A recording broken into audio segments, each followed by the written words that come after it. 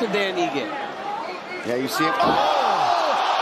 Huge knockdown, and the referee gave Landwehr tries to recover.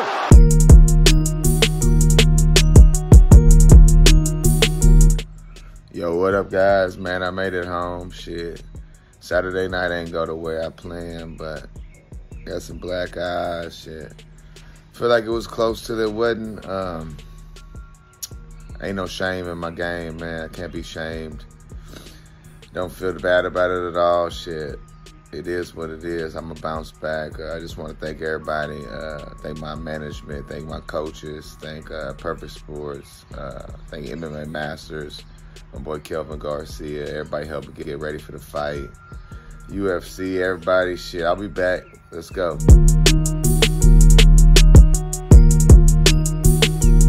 Gaethje nearly out on his feet. Poirier continues to land. But he doesn't have the wherewithal to clinch. Dustin Poirier.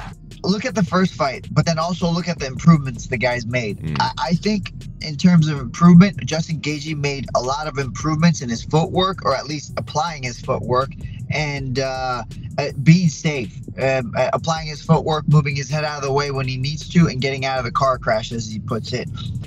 And I think Dustin Poirier's fundamentals of striking are just getting better and better. Why? Because I think for Dustin Poirier, he loves striking. I think he loves boxing. I think he loves kickboxing as well, but he loves it. There's something where he can see things where other men can't, and so he thrives there. And the striking aspect of it, and what he does really well is his basics get better with each round. He gets more fundamentally solid, and because the other person typically slows down, because of his better fundamentals, he starts to take over the fight. So it's such a great fight. The reason why I'm leaning towards Justin Gaethje is I just think he's a little bit more hungry. His last fight with Fiziev, incredible. I think a lot of people thought he was going to lose. I believe he was the underdog. So the way he came out, showed the feints, threw the kicks, came out, showed the feints, threw the punches, and then when you thought he was going to kick, he punched. When you thought he was going to punch, he kicked. And when you thought he was going to come in, he's out. I think it was him just, that's the best version of Justin Gaethje. That man right there will be very hard to beat for anybody, including me. Is the former UFC interim lightweight champion, the Diamond Dustin Poirier, alongside his wife Jolie, and Justin Gaethje is with him.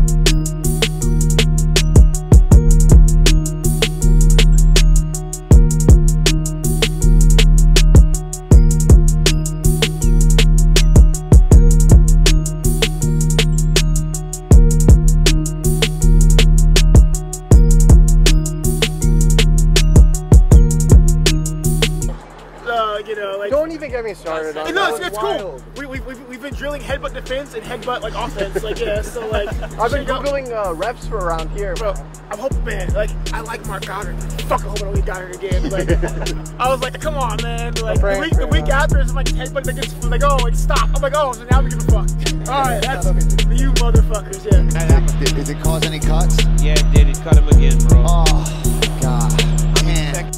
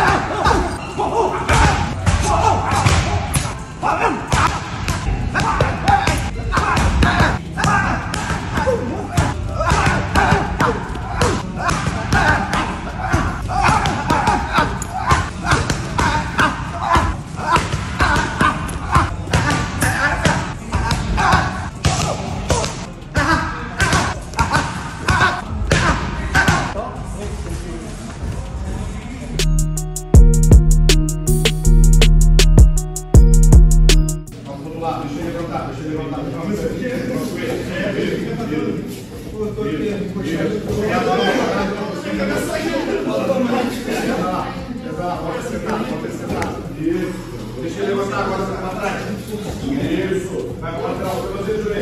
Isso. Pula para o lado. Aí, acompanha, colar. Vai respirando.